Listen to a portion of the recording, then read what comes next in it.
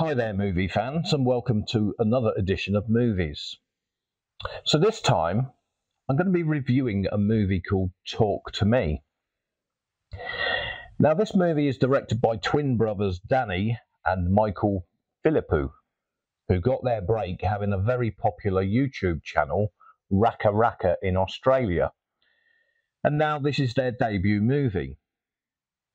And I think they're only about 30 or something years old, so it's a real big deal to make a movie at that age. So this is a horror/thriller movie. It's about a group of kids trying to get more popular and trying to get in with the cool kids. This is all about peer pressure, really, and these guys go through all this to bond. And you feel that you need to get on with the cool dudes. Well, the ones who think they're cool anyway. This has a new spin on the usual horror theme, because normally we'd get the use of a Ouija board to contact the spirits. We've seen it so many times before. But this movie tries to be a bit more creative and uses a mummified hand to link to the other side. So the movie is about a group of teenagers in Australia who start messing about with the hand, and it allows them to connect to the spirit world. So the deal is, you hold the hand and you say, "Talk to me," and a spirit connects to you.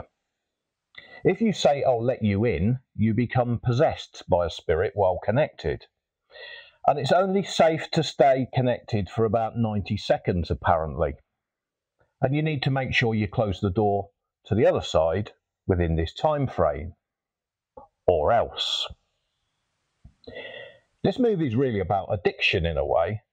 It's not about drugs to these teens. They get their buzz from connecting to the other side. The main focus is our lead character, Mia, played very well by Sophie Wilde. Now, she's lost her mum and she's still grieving. The rest of the cast is good, and you get the typical annoying teens who really think they're something.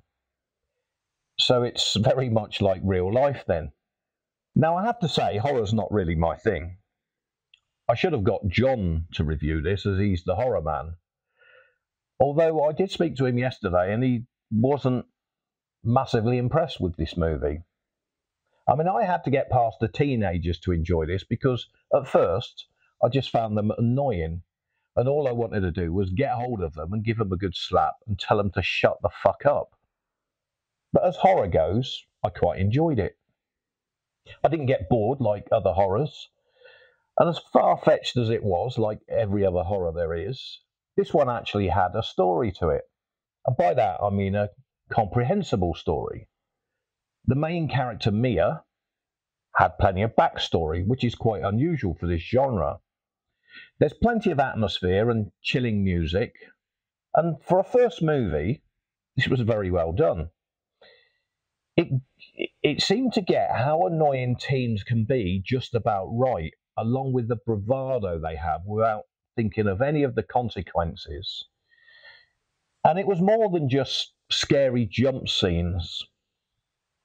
It's quite well made with good cinematography. The music keeps the atmosphere going, and there's some good acting.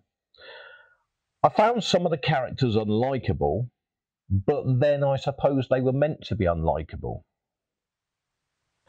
For a debut movie, this is a winner. I'm impressed that they could make it look this good at movie number one. So it may be worth watching these guys and see what they do next. Unless they cop out and do Talk to Me too. Normally this genre would use, or should I say overuse, jump scares. Sometimes this is a bit of a cop-out and used because of no creativity. It's lazy and it's an easy win, just trying to make you jump every 15 minutes. This movie only relies on that for a few jump scares. It's far too clever to rely on these cheap effects. There is more story used here. It's really a horror with the thriller genre added.